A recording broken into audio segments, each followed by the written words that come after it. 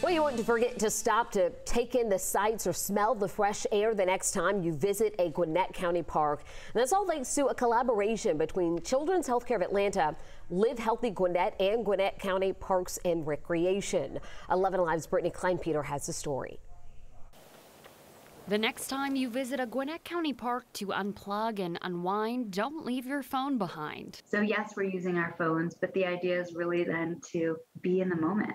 While a marriage between nature and technology may seem peculiar, therapists at Children's Healthcare of Atlanta say it's all to help you slow down. So the idea behind this is to give people permission to stop and think about how they actually feel. They're going to use the QR code to guide you to something that we hope is really relaxing. Now, these new scannable signs were recently placed along walking trails to virtually introduce children and families to the ideas of coping with mental health as well as just being mindful. This one says, calm your mind. When you scan it, it pulls open this video talking about ways to ground yourself.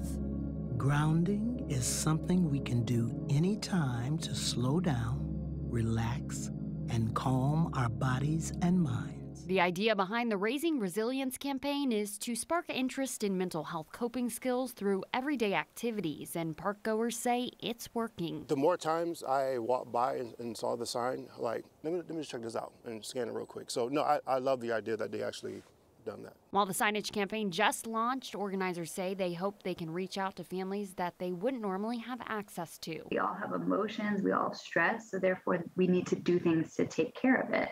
And part of doing this collaboration in the parks is really about helping people see that it can be done in everyday moments. In Gwinnett County, Brittany Kleinpeter, 11 Alive News. Well, you can find the signage at Little Mulberry Park in Decula, Lenore Park in Snellville, Shorty Howell Park in Duluth, and Mountain Park in Lilburn with language like calm your mind and let's get talking. The parks were strategically chosen based on the CDC's Social Vulnerability Index map. It pinpoints the likelihood for impact based on activity, geography, and demographics.